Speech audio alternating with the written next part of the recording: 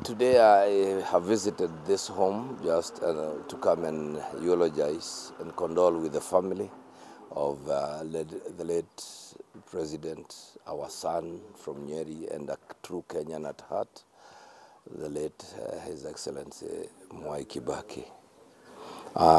As a son of Nyeri, some of us were actually pulled into leadership by seeing how His Excellency Mwai Kibaki changed this country. I had the opportunity to work with my former governor, the late Dr. Wahome Gakuru, who worked very, very closely with His Excellency Mwai Kibaki on the Vision 2030. He was my governor before he passed on. And I do recall the words he kept reminding me about Kibaki.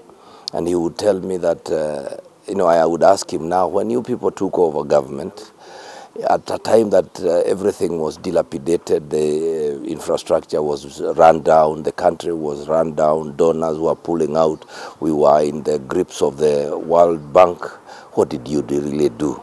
And he told me in a meeting, His Excellency President Kibaki just told them, seal the loopholes. That's all. Once you seal the loopholes, you will get money to do everything you do. And he built the economy.